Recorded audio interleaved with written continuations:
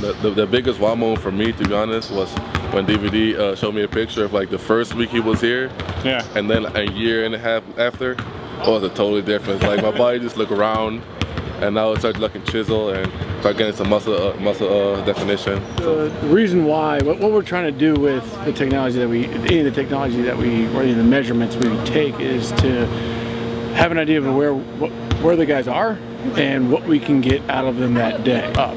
And what I do is I keep track of the numbers and essentially look at our key guys to see, okay, where are they? Like, do we need to pull back with them? And then have my conversations with coach accordingly. Well, that's down 22. I think your highest is 23, but yeah, actually, hold on. And it's really managing how much we're asking of them and what can we get out of today without it impeding what we want to do tomorrow, and then most importantly on the next competition.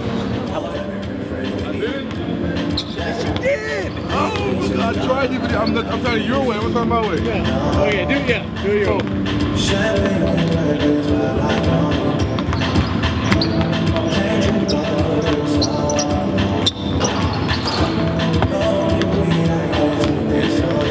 No way.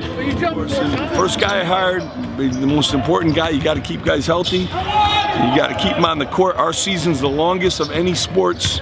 You know, we start in June and July with this thing, and got to keep them healthy, got to keep their bodies where they need to be, and you could tell every guy is bigger, stronger, faster than they were before. So, just so thrilled. I think he's the best, and trust him. He has so much data now. When we go over it, he analyzes it with me, and so he really helped me with practice times and how long we go, and you know, he helps him with nutrition and sleep and all kinds of stuff to rehab. So, invaluable guy.